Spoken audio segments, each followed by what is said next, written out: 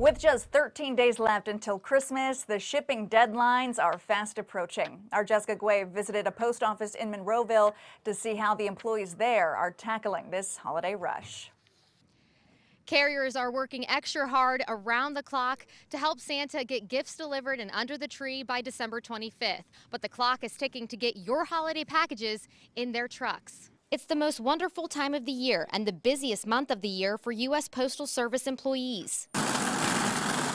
At the post office in Monroeville, mail carriers start their day loading their trucks. Today's a fairly average heavy day, but but some days you can't even shut the door in a truck, so that makes it a little bit rougher.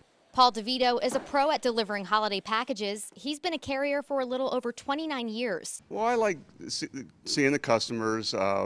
Basically, I feel like our job's important. People are waiting on packages and gifts, and it gives you a good feeling, doing your job.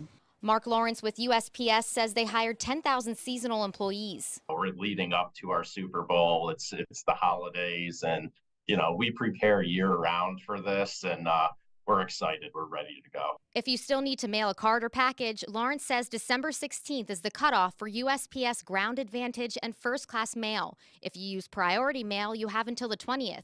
And Priority Mail Express, the deadline is December 21st. Here's the FedEx deadlines. The last day to ship a package using Ground Economy is December 13th, and for one-day shipping, it's the 21st.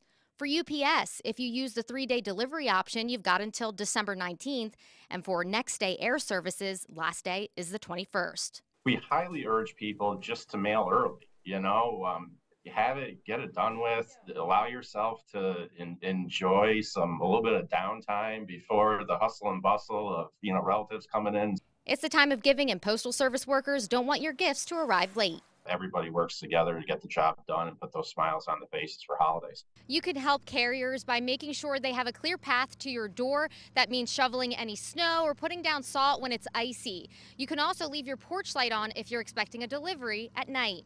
In Monroeville, Jessica Guay, KDKA-TV News.